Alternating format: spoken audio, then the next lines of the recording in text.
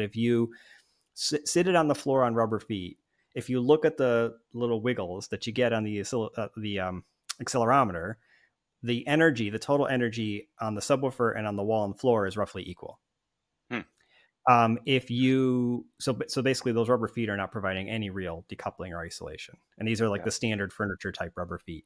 If you put it on an isolation device that is commercially sold for this purpose, you see a difference. For the sake of argument, we'll say 20% of the energy is not transferred to these other surfaces. If you put it on proper decoupling devices that are designed more for like acoustic decoupling, like HVAC decoupling, that kind of a thing, what we found was it was more like 50% of the energy is not transferred. If you move up to the kind of granddaddy of decoupling, which is springs, I suppose air springs would be the real granddaddy, but this is the next step below that. Because it's got a much lower resonant frequency and more articulation. It was something like, I'm just going to say, I'm making these numbers up because we didn't quantify it quite this way, but about 80% of the sound energy does not transfer.